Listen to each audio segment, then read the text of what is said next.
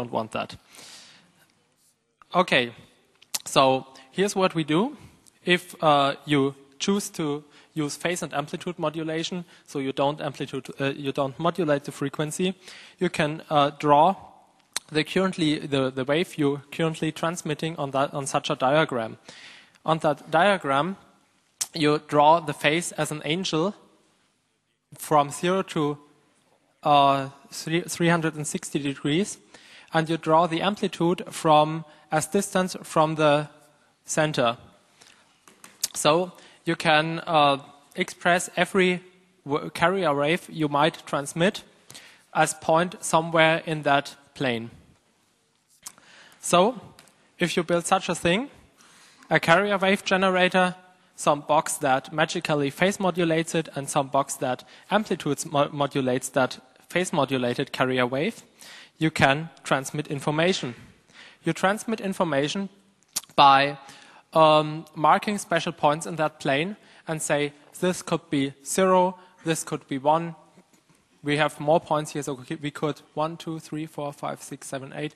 So you could transmit 3 bits at a time with this constellation. Okay. Next step is choosing a scheme of modulation. There are simple schemes, for example, QPSK, which is quadrature phase shift keying, because only the phase is changed. If you look at the points, they're all in the same distance from the center. That means their amplitude is the same. I have also noted bit values in there, so you see how the mapping can be done. We have APSK, which is, for example, used in DVB-S2, the new upcoming DVB, which will probably someone bring HDTV to your home.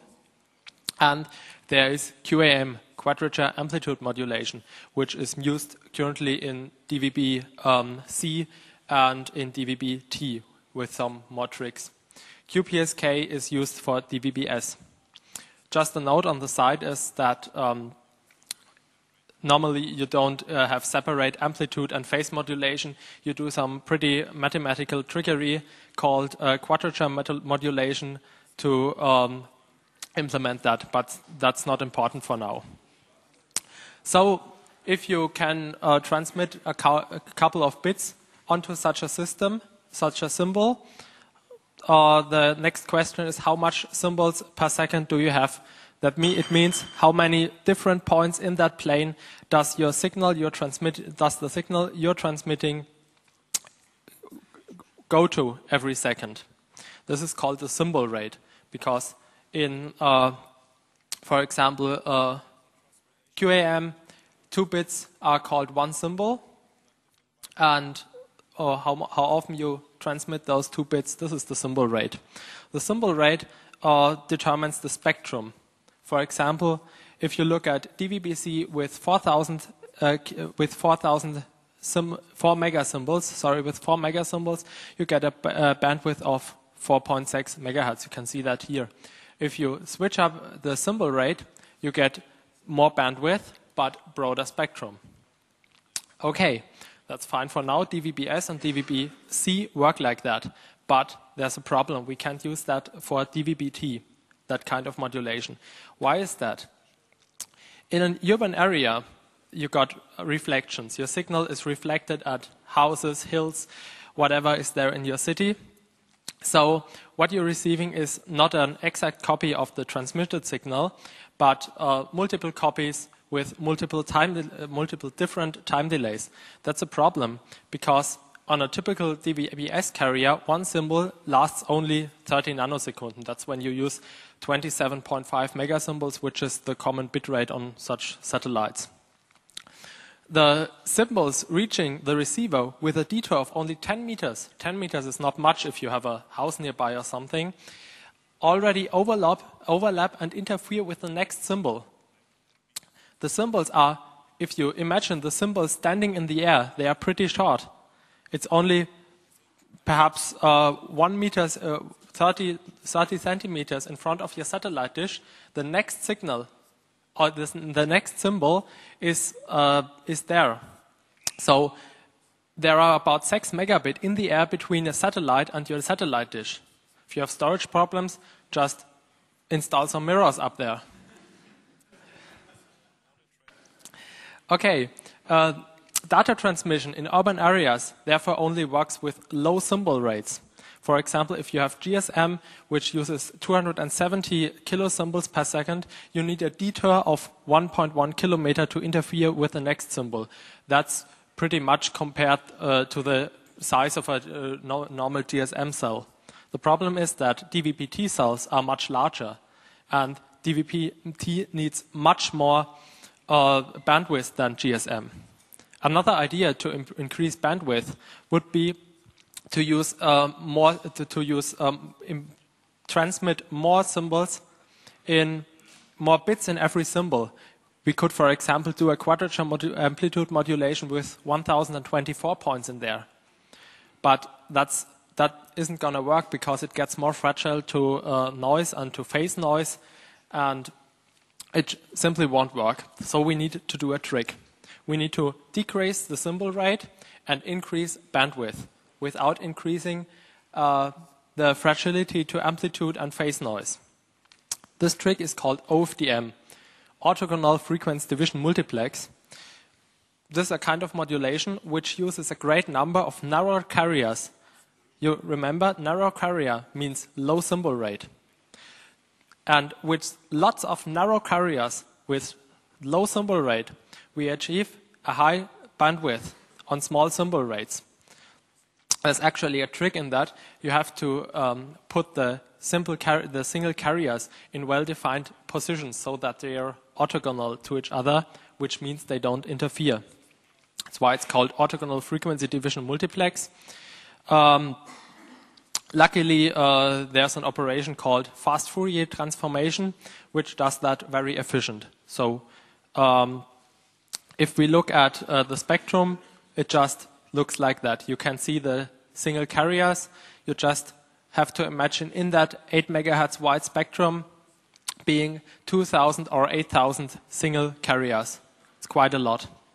That's the reason why OFDM hasn't been used yet. You can't do OFDM modulation analogically or in analog technique because you would need 2,000 separate modulators. You can't build that. So if you're using digital technology, you just put the stuff into the Fourier transformation and you're set up.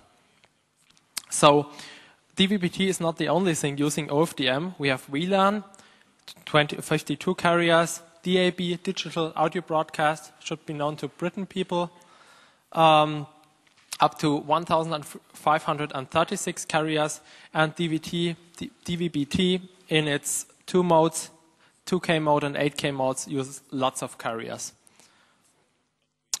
So, how did we do this?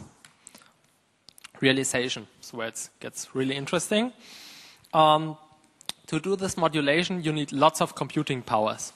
There are three ways to get such computing power in our days.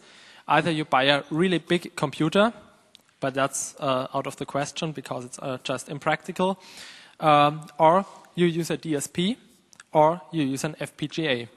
We used an FPGA. For those of you who don't know what an FPGA is, there's a small introduction.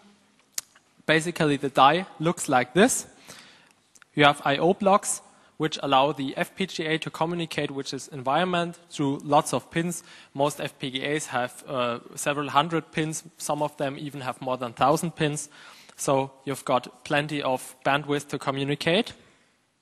In the FPGA, you have a switch matrix, which connects multiple function blocks, that are the big blocks, in a highly configurable fashion. It's actually even way more complicated than the picture here. There are lots of layers which do routing and stuff, because that's pretty important. You have configurable logic blocks, which can realize any possible logic functions on a couple of inputs. So 4 or 5 input logic functions can be just stored into that block. You also have memory blocks. Each of those memory blocks holds some few kilobits of very fast direct memory. Most of the time it's dual port memory. And You have DSP blocks, which contain multiplicators and accumulators, which is pretty important if you want to do filtering and stuff. Okay, so how does our DVB-T transmitter modulator look like? There's an overview. You have the transport stream, which comes from the modulator or multiplexer. It goes right into the FPGA, gets channel coded and OFDM modulated. There's even some HF stuff in there, the IQ modulation and up conversion to intermediate frequency. Then we go to a digital analog converter, which runs at 146 megahertz. Then you have some pretty little analog stuff, some filters and some amplifier. And then we go to the HF up converter, which up converts the signal to the transmission frequency, 482 megahertz in this case, adhered to 23C3, yes. Okay, there's some more filtering, and then you get the antenna. We also have microcontroller, some flash, front panel, RS-232, so things to play with. The board actually looks like this. Some of you might have seen it. I've shown it around for some time now. Let's have a look what's on there. First of all, we have a power supply. Power supply is pretty big because those chips need pretty much power and pretty clean power, so it's not too easy to build those power supplies. We have some microcontroller with 4 megabyte of flash. RAM is built in. We have RS-232, some connector for the front end stuff. Then there's the FPGA with its transport stream input. This is where the data gets in. It's directly connected. We have a clock generation for the FPGA. Clocks are pretty important in transmission and DVB-T applications. So there are 4 or 5 different clocks generated here with hopefully high precision. And then there's the DAC. It's a 14-bit DAC running at 146 megahertz. And as you can see, after the DAC, there's not much. There's only this filter, which cuts the bandwidth to 8 megahertz. This is made to make the people using the adjacent channels happy. And there's some amplifier. That's it. Everything done digital. So how does it look in... Oh, I marked this. Okay. So this is how it looks like. This is not complete yet. You need an up converter to push the signal up to the frequency you want to transmit on. You just put it on there and that's it. There's a front panel for the board which has some menu on it. You can set all the transmission parameters and everything. So it needs, but Linux needs to be somewhere in there. Because you want to do funky stuff with it. The FPGA, you can't, if you aren't too much into FPGAs, you can't do anything with that. You can't just use the software and turn it on and that's it. So we want to give people to play something to play with. That would be the Linux board. For that reason, we use the Centipede embedded Linux module. It features a 8091 RM9300 MCU, perhaps you know that. 64 megabytes of RAM, some flash, SD card slot, USB host and device. Device is pretty interesting in that case. Ethernet is even more interesting. We have some sound, RS-232, RS-485, some buses and stuff. Important here, this is also the reason why we choose this. We have the external data and address bus, which we connect to the FPGA. Another feature, it's pretty simple to use because it's breadboard compatible and you just need to attach 5 volts. So we built another board. This is pretty simple. You have a small FPGA sitting in there. You have a transport stream input, an output, and you can fit the Centipede module on there. It looks like this with the Centipede module fitted. And it boots Linux. And you can insert an SD card. And you have USB connectors, SPI transport stream connectors, some more connectors. And you can do funny stuff with it. You can insert and play with the PSI tables. That's where you would insert your the new firmware for